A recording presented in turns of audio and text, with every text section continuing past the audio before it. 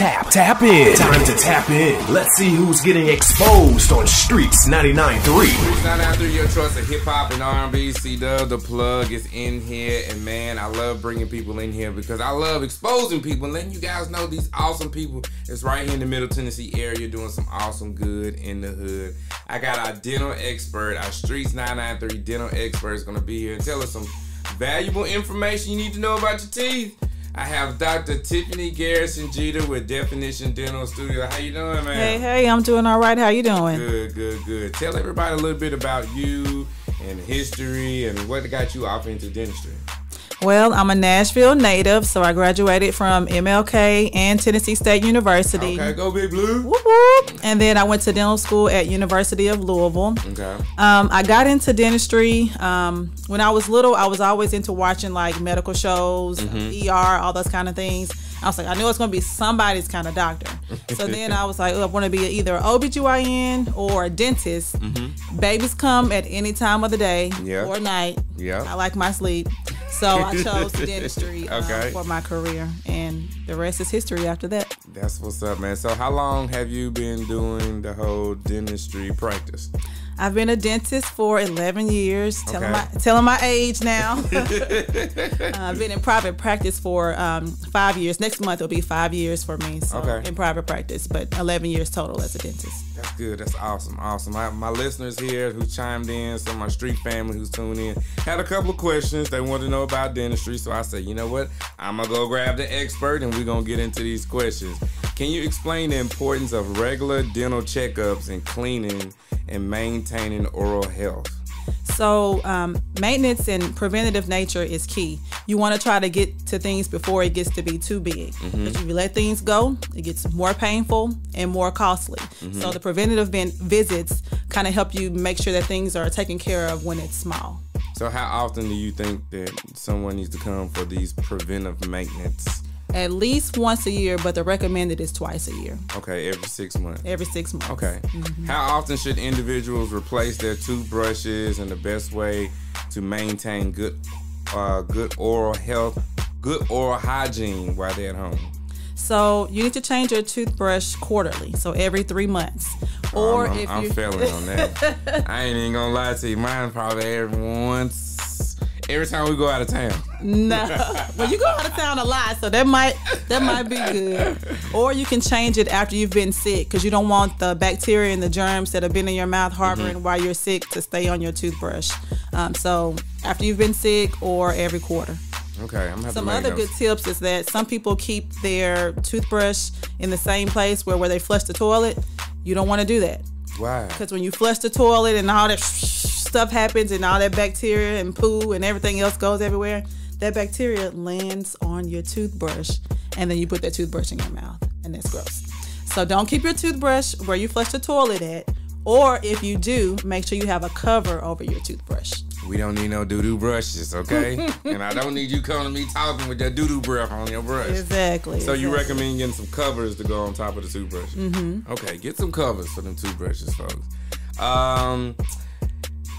Can you share some tips on preventing cavities and gum disease, especially for kids? So a lot of people think that you only get cavities by eating sweets, and that's not particularly the case. Really. So your mouth having an acidic environment makes the enamel weaken and more prone to cavities. So a lot of people these days are doing a lot of juicing and making smoothies and different things like that with acidic fruits like oranges and strawberries and different things like that. So if you're on your health kick or you're feeding your kids a lot of fruit, you want to make sure they're swishing their mouth out with water after they have the fruit or the smoothie, so that that acid is not sitting on their teeth all day and eating away at their enamel. So swishing with water after having acidic beverages like fruit juice, fruit smoothies, sodas, different things like that, and also candy.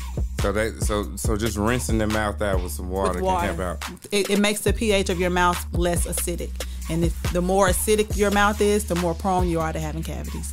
Man, I learned something new today. I always thought that, back in the day, you don't eat all that candy, it's gonna make your teeth fall out. But there's other factors of that can play a part in it. Okay. Can you share what's the connection between oral health and overall health, And are there any systematic diseases that can affect dental health? Well, people like to separate the mouth from the rest of the body. It's all connected. You don't just have your mouth and then your body stops there. It's all connected. So the bacteria and the pathogens and the inflammation that's in your mouth, if you have inflammation in your mouth, you're going to have it throughout your whole body. So there's things like cardiovascular disease that is more prominent when you have inflammation in the mouth. So if you have the tartar, which is made up of a lot of bacteria, causes inflammation. Those same plaques that clog your heart arteries, it's the same plaques that's in your mouth. And so if you're swallowing and eating and swallowing that bacteria, you're more prone to having cardiovascular disease like heart attacks, stroke, high blood pressure, different things like that.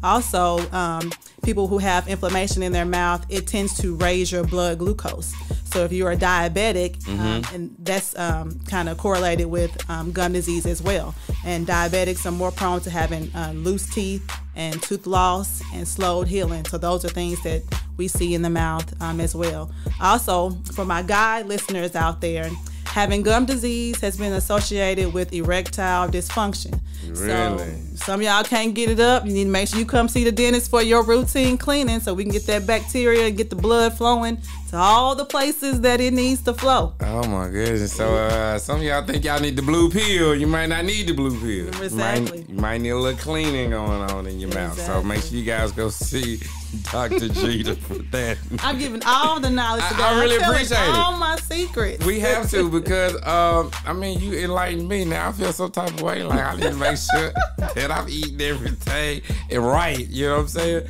So what are some safe and effective teeth whitening options for those who looking to improve their smile? So first, a healthy smile starts with just doing healthy habits at home. You can't not brush your teeth ever and then think that your teeth are going to be nice and white. So at first, it just starts with preventative care and at-home care. Other things you could do is to limit drinking and eating things like that can stain your teeth, like wine, red wine, coffee, black tea, different things like that. So just kind of watching your diet or how you're going to eat it. Like if you're going to eat something, eat and again, rinse your mouth out. Or if you're going to drink those beverages, drink them through a straw. But as far as like whitening products, you can do, you can dip your toothbrush in some baking soda, or maybe like once a week. You don't want to do it too often because it can be too abrasive. So a lot of people are using those charcoal whitening. You don't want to use charcoal whitening powders on a regular basis because it can be too abrasive to your enamel, making your enamel thin, making your teeth sensitive. So dipping your toothbrush in baking soda maybe like once a week can help remove surface stains. You can dip it in there and brush your teeth? You wet your toothbrush. Like even back in the day, like when our parents and grandparents didn't have toothpaste, they just dip their toothbrush in that baking soda and brush their teeth with baking soda, switch their mouth out with peroxide and water, and that was what people did. Well, those are still good things to keep your teeth white. The active ingredients in teeth whitening products is peroxide. So those are things you can do to maintain your white smile on a budget. Or you can do Crest White Strips, works very well. I was gonna ask you about those. Yep. They really do? They really do work well. I actually use those myself because I can't tolerate the in-office procedure because it's a very strong concentration of whitening. So I personally, with my white teeth, I use the white strips at home. Okay. That's pretty cool. Now, is there any X amount of times you need to brush your teeth to keep them white? No. Okay. But you need to brush your teeth at least twice a day. At least twice a day. And floss, and rinse, and repeat. And swish around water. Yes. Can you discuss the importance of a balanced diet and the impact it has on oral health? Just goes back to the same thing we already said. Just keeping your nutrition, make sure that your mouth is healthy because you don't want to have a dry mouth or an acidic mouth. So different types of foods are more acidic. So you might want to switch up your diet in that manner, or once again, switch up your mouth with water afterwards. Just having good nutrition, make sure your immune system better so you're more able to not have as much inflammation in your mouth and in the rest of your body. So it's never a bad idea to have a balanced nutrition. Okay, good. What advice do you have for individuals with dental anxiety or phobias about making their dental visit? And, how do you make it more comfortable for them? So the first thing you need to do is to do your research. You want to go to a provider who's going to cater to your needs and address your needs. You don't want someone who's just going to be like, oh, you're going to be all right, open up and shut up. Okay, like you have to find a provider who caters to your needs, first off. Secondly, you definitely don't want to put it off, because like I said before, the more that you put it off, the more painful things are. So it makes an experience that's already not pleasant even worse. Okay. And then secondly, we've got good technology out there. There's nitrous laughing gas that we can give you. There's what I call the happy pill, which is like a medicine that we give you to kind of like relaxes your dental anxiety before the treatment is done. A caplet. A pill. Okay. So how long does that take? Well, you got to have a driver, because you're going to be, under the influence. But typically we have either the person comes in and we give them a pill and have them sit for an hour so that it can kind of do its thing, and then we treat the patient, and then their driver takes them home. That's one option. You still have all your senses. You're still awake. You're just chilling. It's a nice little buzz chill. Okay. And then other option is to find a provider that does IV sedation, where they do like when you go to the oral surgeon, and they put you to sleep. They do the IV in your arm, and put you to sleep, and you wake up and the treatment is done. Everything is done. So there's different options out there, but the number one is to find a provider that you're comfortable with. I know in my office I get a lot of people who have dental anxiety, and it's simply because nobody even listened to them. So what I like to do is I have the patient in, I ask them what their concerns are, what's bothering them, previous history, what went well, what went bad, so that we can, have them in a relaxed environment and listen to them. People just want to be listened to a lot. I know that's right. Yeah, because the dentist is cool. I think I had this bad stigma of just,